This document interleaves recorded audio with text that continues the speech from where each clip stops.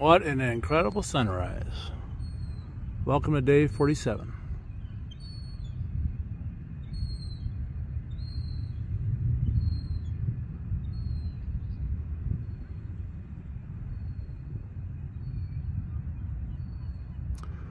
This is where we spent the night. And we're literally right in the center of Cagliari. Problem is, this house right here is some sort of little house. I don't know where it is. They were having a huge party last night, and it didn't stop for a while, so I didn't get a lot of sleep, which, you know, can't do much about. The city is right here. We're surrounded on. We're just on this little hill that doesn't have much going on.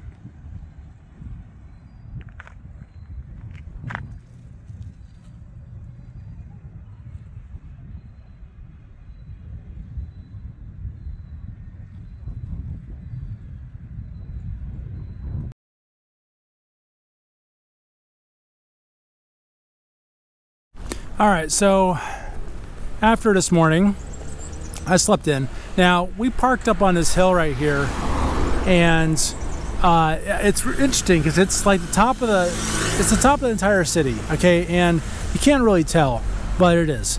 And there was like this Laotian family on the other side. Sorry, the bus just got in the way.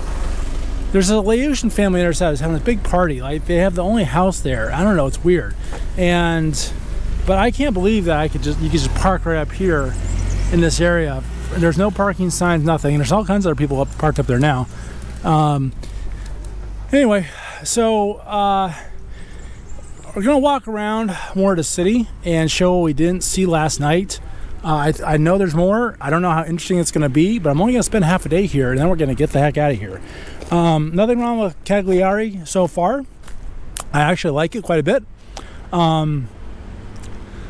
I just don't know if there's much to see.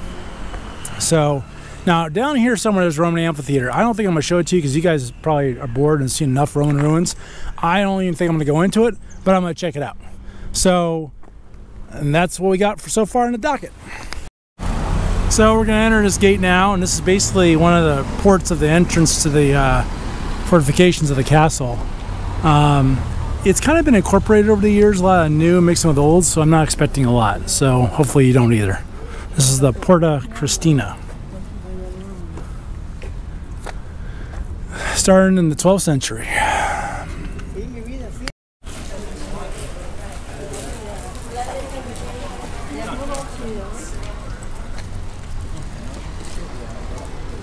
So there's a museum up that way. I'm not really interested in it. I'd rather just keep exploring. So as you can see, most of the old fort and citadel have been incorporated into houses and homes and such. So there really isn't as much history. I mean, there is history here, but it's all kind of generalized so far. So we have our Duomo here. I looked inside. It's okay. Now, I want to show you this though. Basically, kind of not well as maintained as I would have hoped. I'm kind of trying to whisper here. And yeah, I'm kind of not too impressed, but it's peaceful, so that's good. So this is really cool. We just stumbled across this.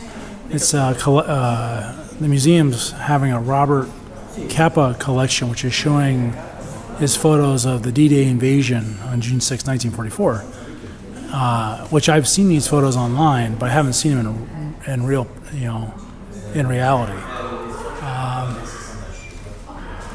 My grandfather was in World War II and fought in France and Germany, but that's all we know.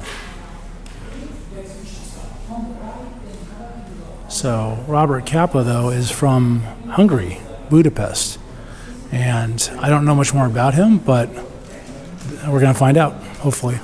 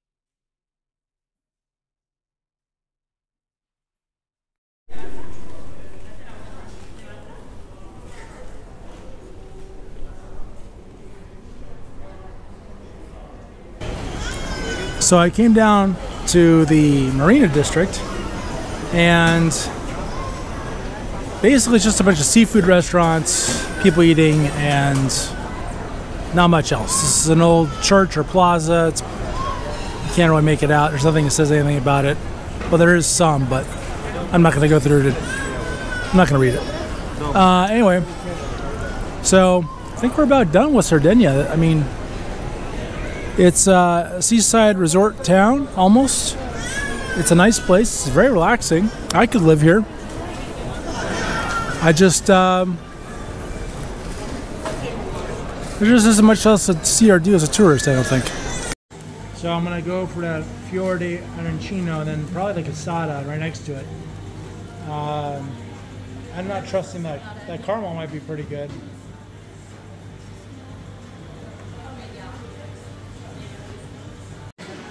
Alright, well, I went with the Fior di Arancino. You can see it right there. Focus the camera back over here now. I went 100% with that instead of Casata.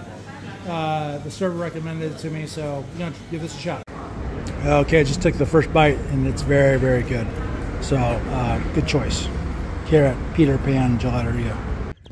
So I'm on this drive to go out to this waterfall. It's like a hike.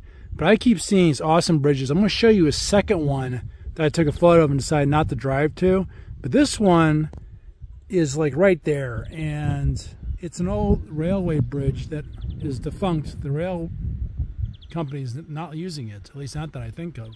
Or think so. Because there's a bunch of weeds growing on the tracks. I want to go down there and show you this bridge.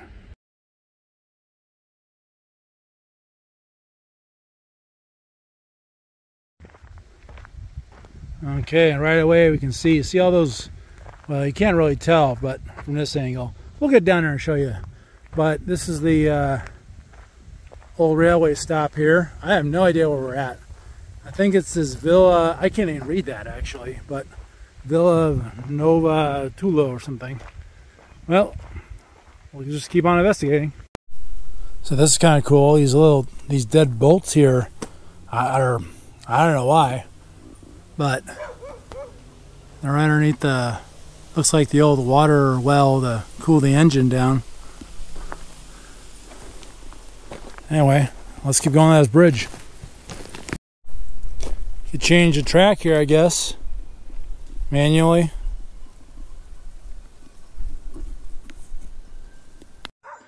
Well, just me and the goats and two dogs barking at me from way far away, but I love the ivy growing up there. And you can't really get, it's kind of hard to see the scale of this, but it's beautiful. A lot of goat trails around here.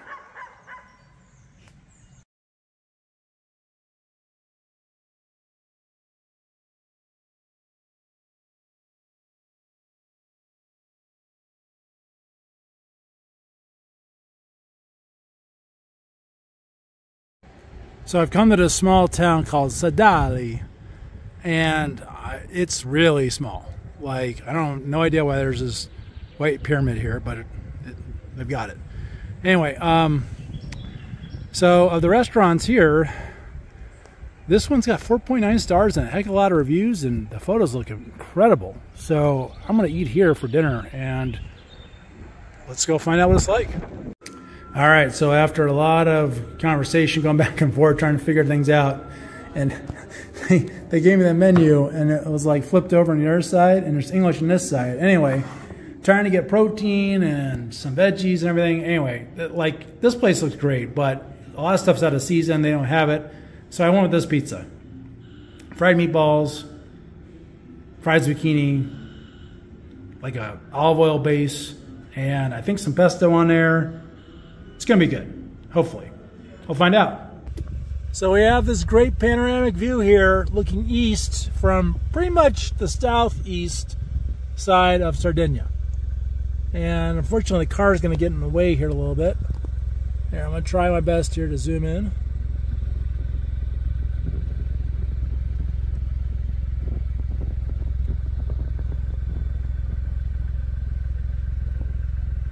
And obviously all those windmills over there too.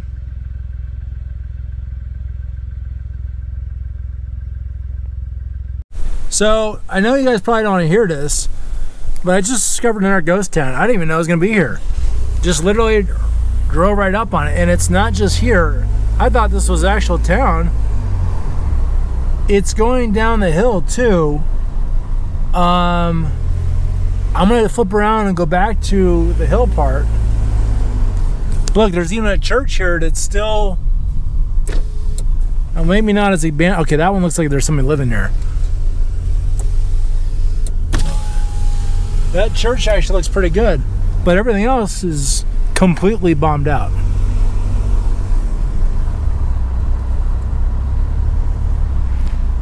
Okay, I'm going to turn around here real quick because there's a lot more to this that we can see down the hill. I don't know how to get there though. Okay, so say that Gairo Vecchi. I don't know, but Vecchi probably means old because Vecchio is old.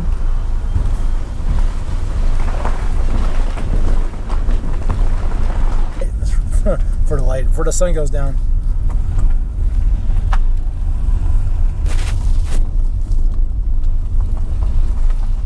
Yeah, I did not plan on coming here. I thought this was literally a town. I was like, oh, and now it's, and then you just see there's no windows or anything. It's all destroyed.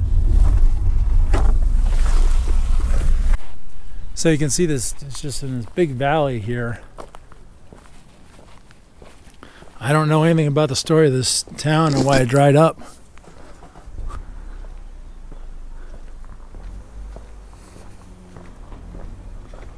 But we get to go up some stairs and check it out.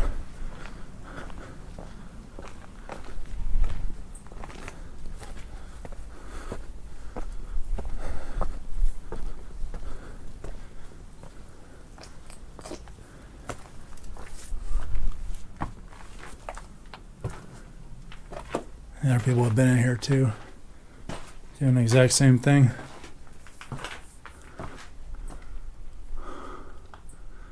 Well, we'll have to find out the history.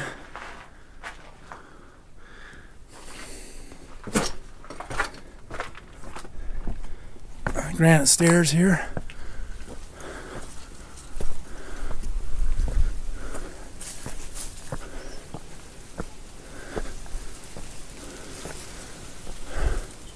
There's no cell phone service anywhere around here, so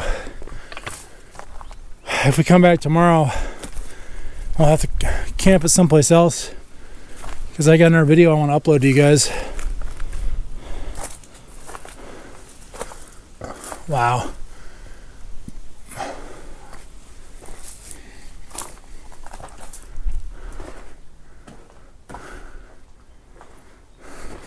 There's not even like tile. There's nothing on the floor. There's not even a pipe there. You see the pipe used to be there, it's gone. Via Marconi, well there's a sign at least for the street name. This might have been a fountain.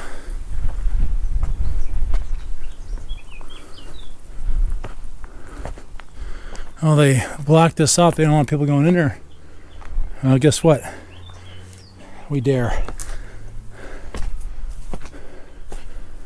Yeah, teenagers and leaving Red Bull cans and stuff. Spray painting.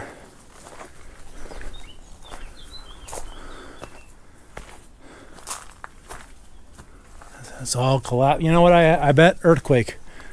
I bet earthquake hit this a long time ago. Then they evacuated the town just like in Krakow. But Krakow is kind of a special case. Look at this. An old wheel for the grinding of either grain or olive oil. Yay, yay, yay.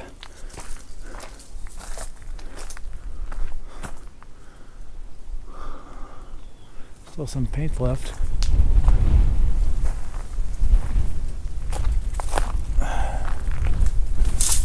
So you can see it goes all the way down the hill. Look at that, all that's abandoned. All that's destroyed right there.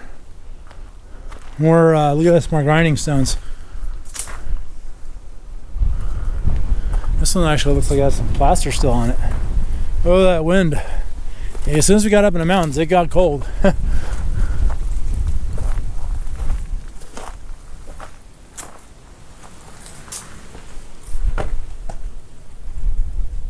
There's a...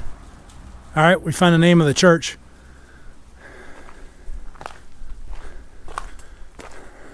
Church St. Helena.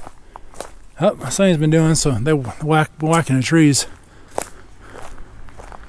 So they're taking care of it.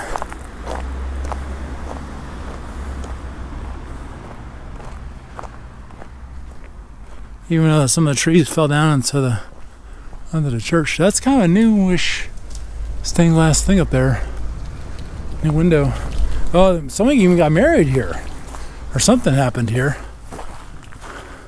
They left the bow. The wind is blowing those ribbons up there. Let's see if this opens up. I doubt it.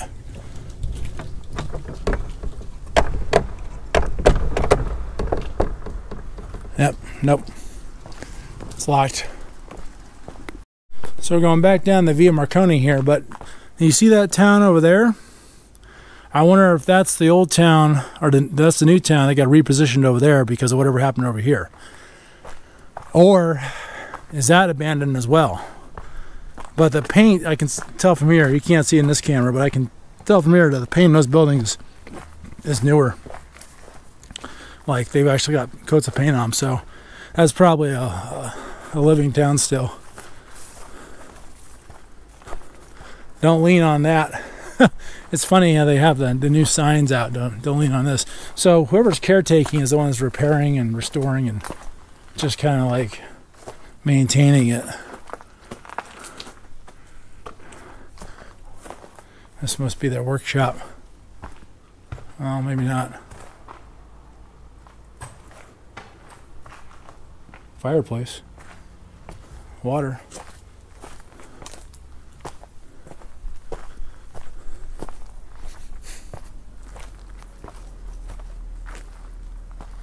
That's pretty cool. That's a good shot. I'm gonna take a photo of this.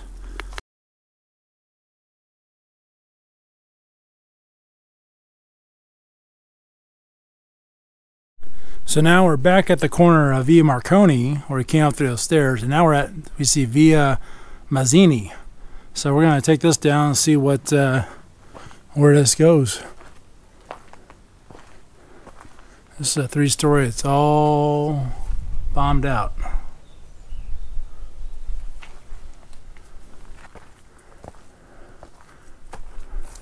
It's like they plastered this on and then they painted the sign on it. So just for us to know.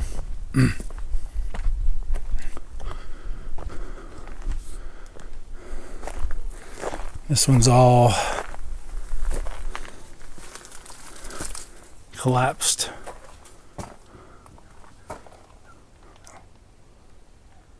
Arches, stone arches.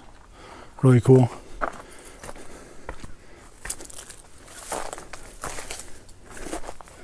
Some of these, oh, I got stairs going up to the second floor too. Still nice. I totally want to go up the stairs like that. I'm afraid they're going to collapse. You just don't know.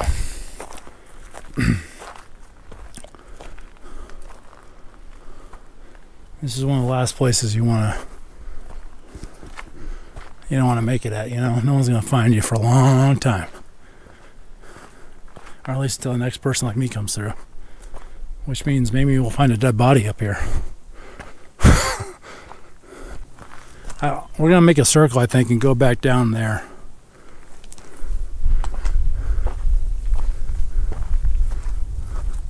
The vines growing is pretty cool. Oh, there's a seat, collapsed stairs. There we go. Yep. This place has been abandoned for a while because there's so much vegetation that's growing up and through it. So that road does continue, but no, well, it looks like the road does keep going around, but there ain't much left over there. See, how do we get down from here? See, I think we can go down that right there, jet back. Well, I hope you enjoy our mysterious, random, abandoned town, because I sure did. Okay. Well, all right, let's go find a place to camp. In case I don't see you, I'll catch you on day 48. Have a good night.